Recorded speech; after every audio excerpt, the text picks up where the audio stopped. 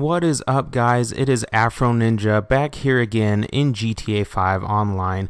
I wanted to show you something they've updated after patch 1.14, and that is the effects of drugs and alcohol. As you see here, my character has taken a hit from a bong, and the lighting effect you notice does kick in, but it's ultra bright now and it lasts so much longer. It used to be I would make it about to the door and then the effects would kick out. Now you see I'm in my garage and it's blinding. I look like I'm being abducted.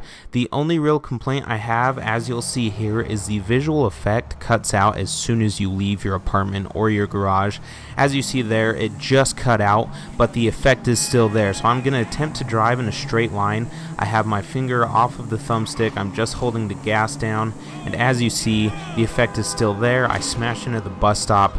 The effects, while the visual one disappears, the physical one doesn't. And so here I'm going to show you the drinking effects. I'll fast forward through all of that, and then I'll head out to my garage. The drinking effect as well has been extended.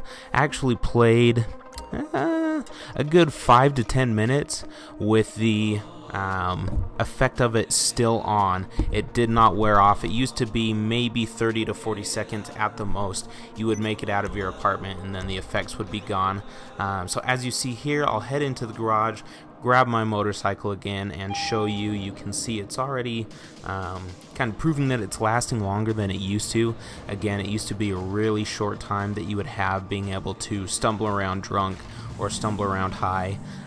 So I'll pull out here. And again, one last complaint is the visual effect disappears. It would be so much fun trying to drive around in the day when the lights are blaring, but again, as soon as you get out of your garage or your apartment, the visual effect does disappear. It's no longer there. But again, here I am trying to drive in a straight line, and again, the physical effect is there, so your character will not be able to drive straight.